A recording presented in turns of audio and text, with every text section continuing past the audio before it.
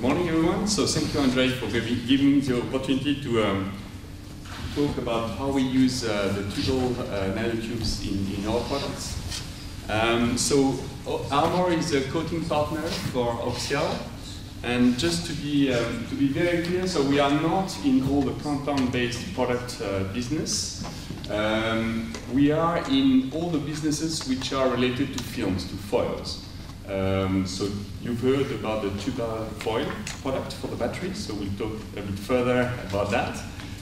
But we are also in the TUBALL paper product, which is a film, again, it's a roll. And clearly, to make it clear in the value chain, we don't do the dispersion. So we take, so OCSIAl is doing the nanotubes. Some companies like Lanxess, like OCSIAl are doing the dispersion.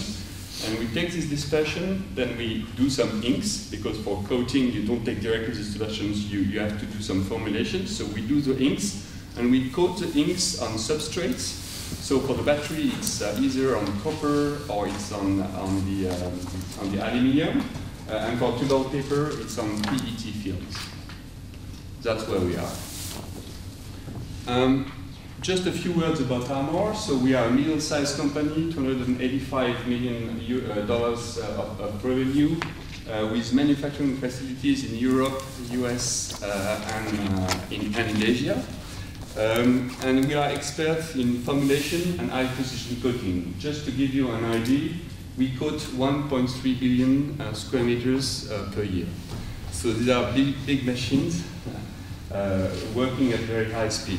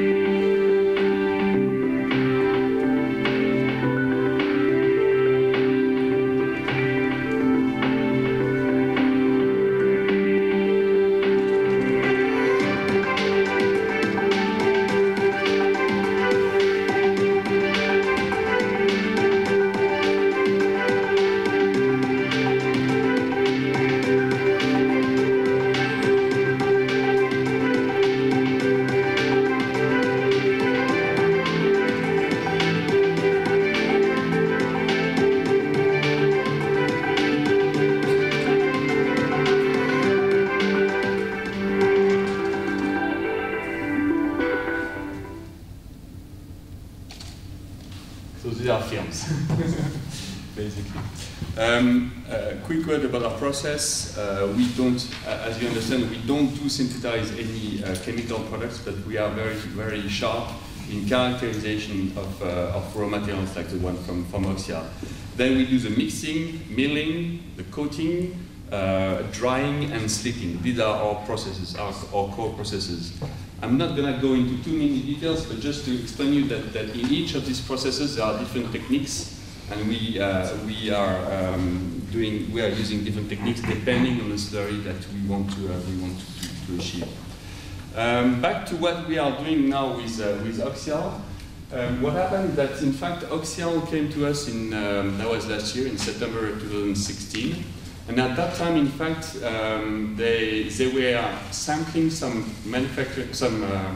customers with sheet samples. You know, in the film industry, usually you start with sheet samples that are this size, and then you produce some test rolls, a few hundreds of meters of test rolls, and then when you're in the real life, in industrial phases, in commercial phases, you produce rolls which are typically 6,000 meters or 3,000 meters, depending on applications. And at that time, so they were sampling customers with test sheets, and they were looking for a partner capable to do some rolls same rolls every time, so with the repeatability, with a quality standard which is the one expected by a battery manufacturer. And you know that in the battery industry, there's of course a safety issue. So when you coat something, it's very important that it's high quality, it's uniformly coated, there are no pinholes, and all these kind of aspects are extremely important. So that's what happened when they came to us, and basically we spent 3 first months to handle this dispersion from Lanxess, because it was quite different from the raw materials that we are using typically, black carbons, graphites, multi-wall carbon nanotubes. So after 3 months of industrialization, we were capable to coat rolls, but only test rolls, a couple of hundreds of meters. And then it took another 3 months to be capable to build some real commercial products, 6,000 meters products. And now we are in commercial phases where these products are available. And they are marketed under the brand name of TUBALL foil when it's marketed by OCSIAl, and it's marketed under the name of NSAFE 200 when it's marketed by Armor. So what are the mutual benefits? You remember yesterday, Hugues, the CEO of UJET, said in this world, it's a complicated world and battery is complicated, you cannot do everything by yourself. You have to build, if you want to be successful, you have to build an ecosystem around your product, around your raw material, around your know-how. And that's exactly what's happening between OCSIAl and Armor. Point number 1, high-performance products. We are not doing some basic products together with OCSIAl. We use state-of-the-art raw materials, these nanotubes. Okay? They know OCSIAl knows how to do this. We don't know how to do nanotubes. And we know, that, as far as Armor is concerned, we know how to characterize these nanotubes and to formulate them in a ink which goes on the foil. Very complementary. In marketing, for the marketing part, we have 2 strong brands. TUBALL now is a very strong brand. Everybody start hearing about TUBALL. There are a lot of articles. And NSAFE is as well a strong brand. And we have sales force worldwide within OCSIAl and within Armor. In terms of scale-up, I think it was quite a great success to be capable to scale up in less than 6 months. That's what we've done now for TUBALL foil. That was thanks to our industrial expertise. We've been doing this kind of formulation and coating for the past 90 years, so we have a lot of techniques and a lot of experience.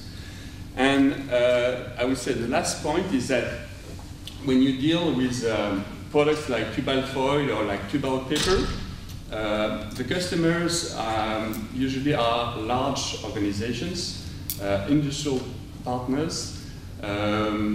Their manufacturing facility, they cost a couple of hundreds of millions of dollars, and sometimes they don't want to work with startups. When they work with you, it's because you have the same DNA like them. You are industrial. You are capable to produce not only a couple of hundreds of square meters, but millions of square meters, because that's what they're going to need. So I think it's very important as well for OCSIAl, when they promote their product, to have partners who are capable to show the big coating machines and to show manufacturing facilities which are capable to produce millions of square meters. The other thing is, that within Armor, we have different business units. And we are clearly interested in these TUBALL nanotubes, not only for the battery applications, but also in some of our products. I would say, take one example, for instance, we are doing organic photovoltaic films. And in these films at the moment, we are using nano silvers. And we are doing some R&D at the moment and see how we could replace maybe these nanotube silvers with carbon nanotubes. We are also world leader in thermal transfer. Thermal transfer is a technique. These are the films for industrial printing. You know, the barcodes, all the barcodes that you see on products. Some of our customers, so normally in barcodes you use inks, but the only properties that you need is black, you know, the color of black. And there are some niche applications, but which could become big, where people in these barcodes, in fact, they would ask for conductive inks. So with very little quantity of nanotubes, we could probably provide these conductive inks. So it's clearly something that we are working on.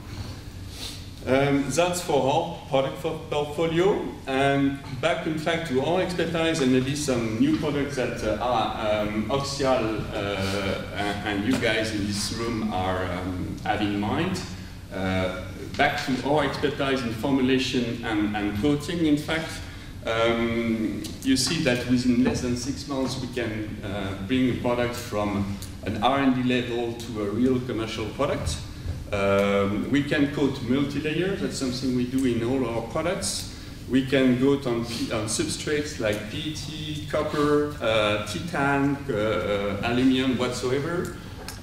We just need some specs about the thickness, about the length and the width, and that's what we bring on the table. Thank you, Thierry. So please give a round of applause to Thierry Dagron.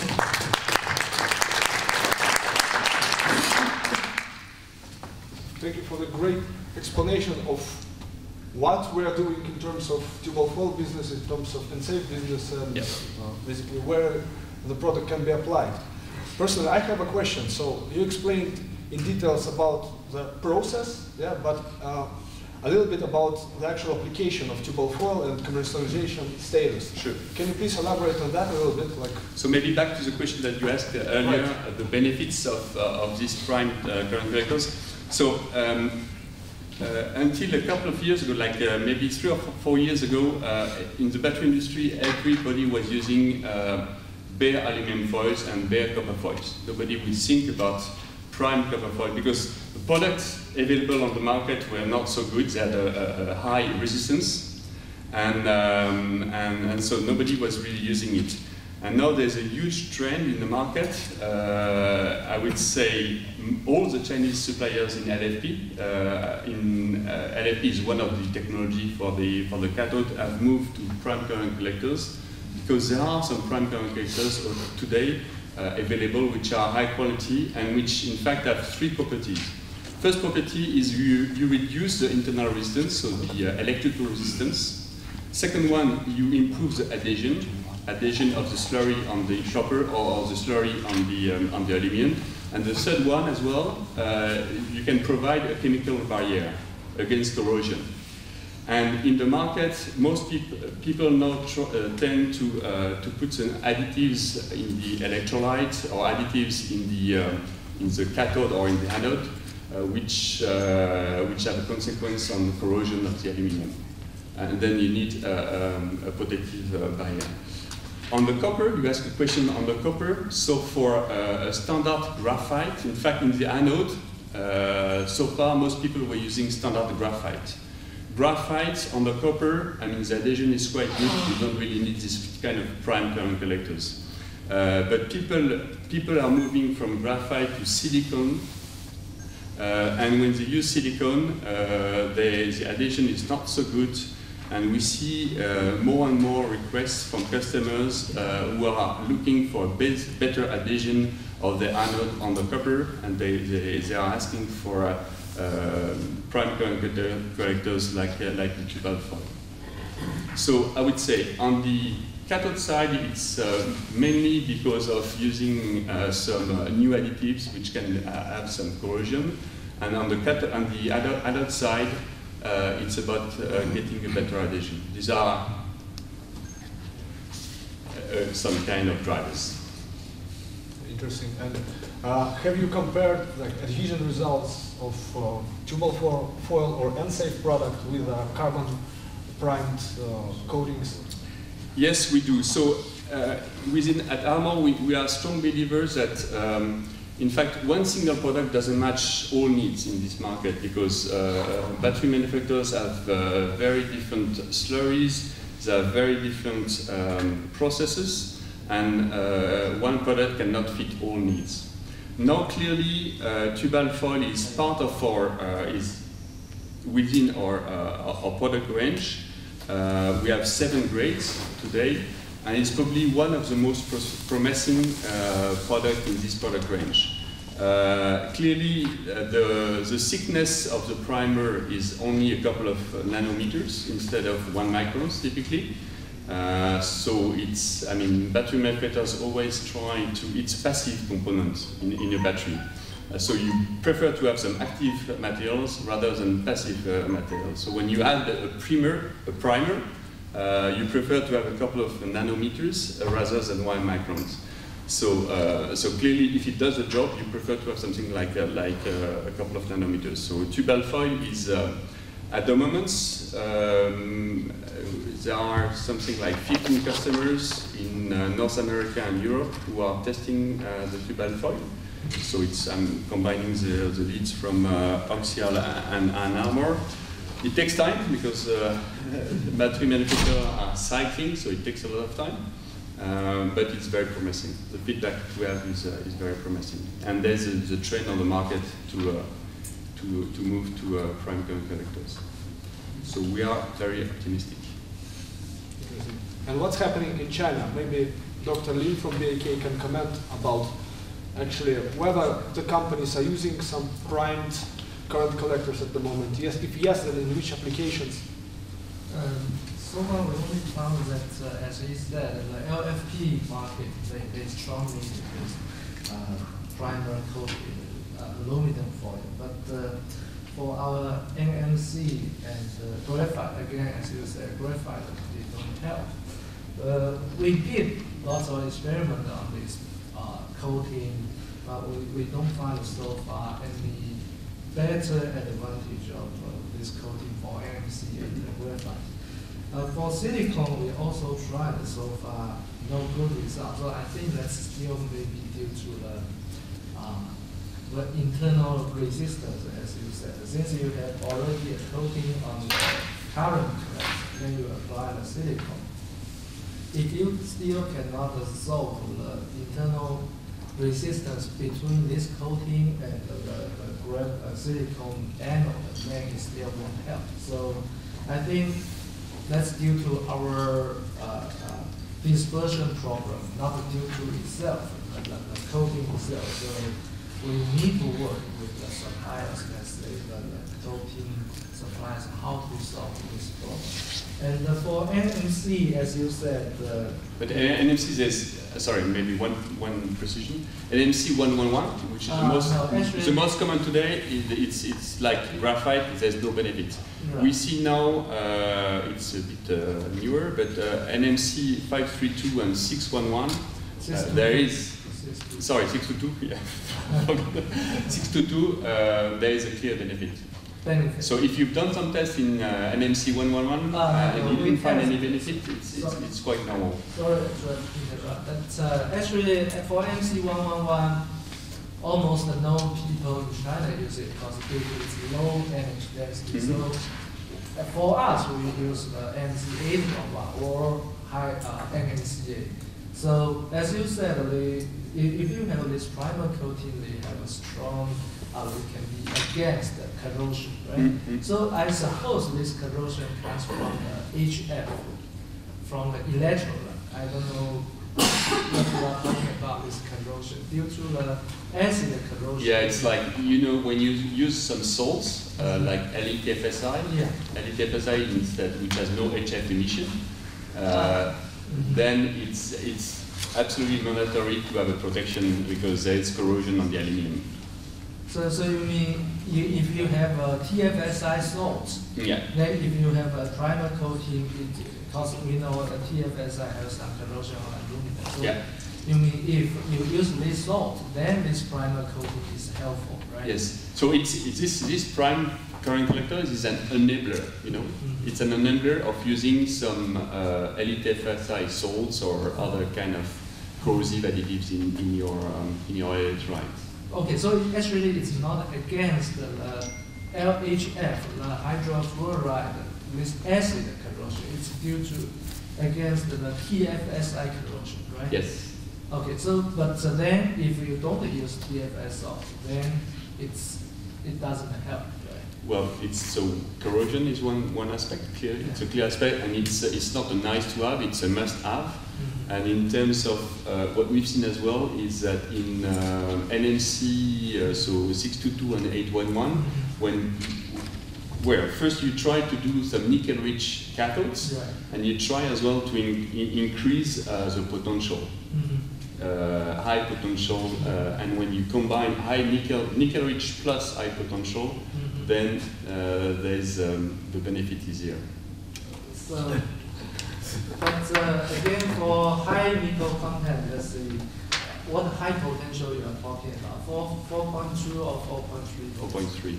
4.3. 4.3, that we think it's dangerous for EV batteries. As long as you increase the voltage, the higher safety problem happens. So far, we still control to 4.2. 4.2.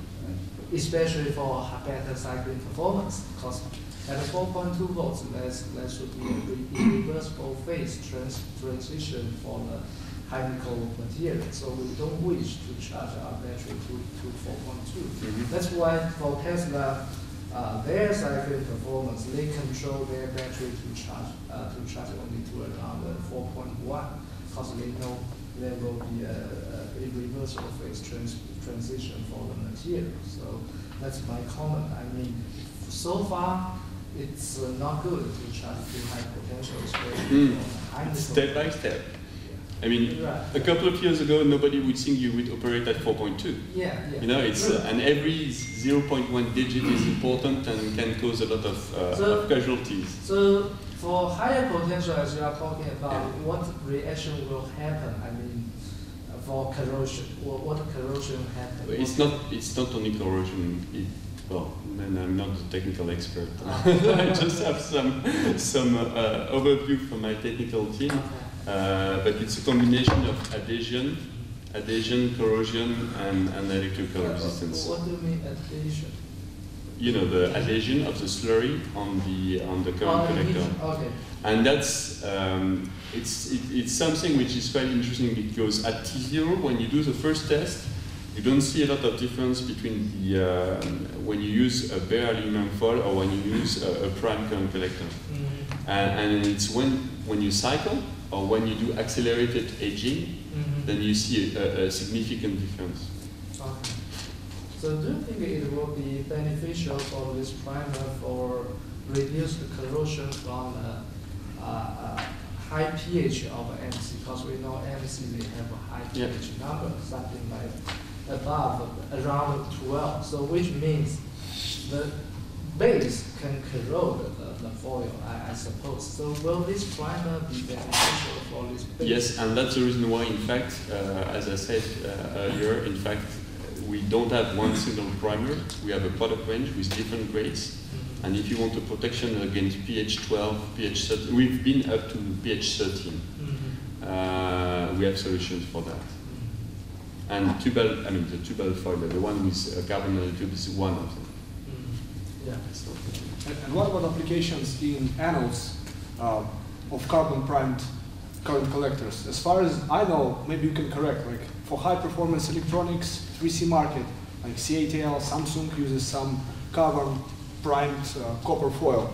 So what is your knowledge about this application? For the anodes? Yes, for the anode side. For anode, as I said before, we don't find any benefit of this primer. So as I said, maybe that's due to our mixing and this coating our slurry onto this primer. But is it used somewhere, like carbon-coated copper foils? For our 3C battery and EV, no, so far in China, no, yes?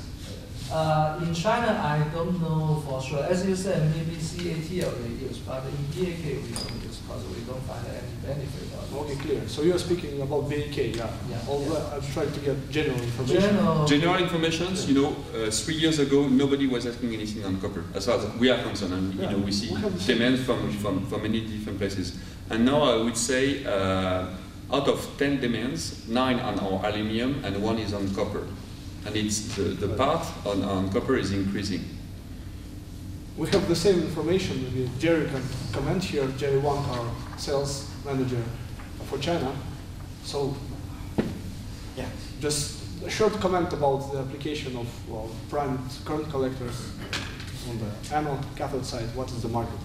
Yeah, now in 2014, people start to use carbon-coated aluminum, and because not only the adhesion, but because of the particle size of the FP are nanometers very small, so the adhesion between maybe they use a lot of binary inside, and they also, because the particles, the resistance are very high, so they need some good adhesion, can improve the adhesion of the coating layer and alumina, and also can decrease the contact resistance along this product. So it, in 2015 and last year, 2016, it's widely used. But because now this year it changed because the new energy density required by the government. So NCM now are very more popular. So as Dr. Min said, for NCM, you know, for carbon-coated aluminum, it seems the market decreased a lot this year. But for carbon-coated copper, for instance, they say in 3C and in some power battery, they want to get very special performance. So they are testing. They are not using. They are testing want to get the higher charge, higher discharge. And adhesion, right? Fast charging. Yeah, faster charge. Yeah. You don't want to have any resistance when you do fast charging and high 5C. And some special low temperature. Yeah, they want to achieve this goal. So they are testing. Okay, so you see trend in using such type of products on the anode side more than on the cathode side, right? Yeah. No, it will never be more than that. I mean, no, but it's, you have to be. I mean, China market is clear. I mean, there was no demand on LFP. Then suddenly everybody in LFP moved to these prime current collectors, and everybody doing LFP, small particles LFP, are using prime current collectors. Now China is moving to NMC. Yeah. At the moment, I don't think that NMC in China is using prime current collectors, but elsewhere in the world, I'm telling you, there are. So, I mean, I wouldn't be surprised that the same thing will happen in China like it happened in LFP. 5 years ago in LFP in China, nobody was using prime current collectors. I wouldn't be surprised that at the moment, when you start a new technology, I mean, the prime current collectors is not your first issue. I think in China, at the moment, all the guys who are moving from LFP to NMC, they have so many, I mean, they're working on the slurry, they're working on the active materials, and there are so many things to solve. The way you process NMC cathodes is not the same the way you process LFP, so it's not their priority. I don't think that the current collectors is their priority. I mean, tell me if I'm wrong. There are so many more important things to solve. Then once this is stabilized, I don't think by any chance that the one doing NMC 111 will move to prime current collectors, but the one who are doing nickel rich, one day or another, maybe not all of them, but they will move. I mean, it's not, it's what's happening elsewhere. Right, a very nice point. To bring high performance energy storage device or battery, you need to do all the parts. Now, yeah, of course, the focus is not on the current collectors. Our business is this prime current collectors, but you have to, I mean, of course, it's only one part of the battery, and the most important one is first the active material. We have more questions. Yes, I think we can continue from that. Yeah, we've been standing for a long time. Yeah, no, it's okay. It's okay. Thank you for your presentation. Just a question. I believe that the current collectors, aluminum and copper, represent a quite important part of the price of the battery. No, it's 1%. It's 1 to 3%. In the value in the bill of material, it's the prime current. The current collector is 1 to 3%. Okay. So it's important, not important. Every single penny is important, but no, it's not the biggest part. The most expensive part is the cathode, active material. Two more questions, Stefan.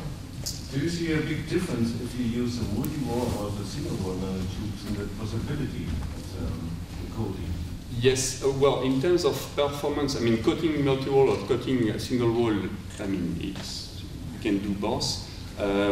But clearly, we tested some multi-wall, and we were not so happy with multi-wall compared to what we are already using, graphites and carbon, and sorry, black carbons. Yeah. And what is important as well, in fact, that's the reason why we have different grades and we try, is that we think that the best slurries are the ones where you mix different things. In a lot of our formulations, we don't only use black carbon or we don't only use graphite, we use a mix. And so far we were a bit disappointed with multi-wall. It doesn't mean that we will never use multi-wall, but we didn't see any real benefit compared to graphite and carbon black. So far we are using single wall. The one that we've done with OCSIAl is a pure single wall nanotube, so we only work on the binding systems, but the conductive particles are only single walls. And we have in mind maybe some evolutions where there could be a combination of single walls together with black carbons or together with little graphite or that's something which is interesting. Yeah, you had a question, right? Yeah. Good morning, thanks for the presentation. Yeah. My understanding is the thickness of this coating is significantly less than some of the other primer coatings. Is that appreciated by the market? Does it provide advantages? I know when the development of this foil, there was an idea that maybe you could weld through this, that machine vision could see through, we wouldn't have to use special tooling or masking on the coating. Can you talk a little bit about that? Yeah, I think, you know, what the battery manufacturers are looking first is to solve a problem, like electrical resistance or to solve corrosion issues. But then, if they have the choice for the same functionality, you know, okay, I've solved my problem. If I have a choice between a very thin one, like the TUBALL foil one, which is only nanometers, compared to a black carbon-based one, which is one microns, they will clearly go for the OCSIAl one. Okay. Because you save 1 microns, and 1 micron that we will replace with active materials. But first, you have to solve the problem, the issue, which is electrical resistance or cohesions or adhesion. You see, it's not. They will not move it only because it's thinner. Okay. They will first have their problem solved, and when they are solved, if they have the choice between A and B, they will chase. Yeah. Okay.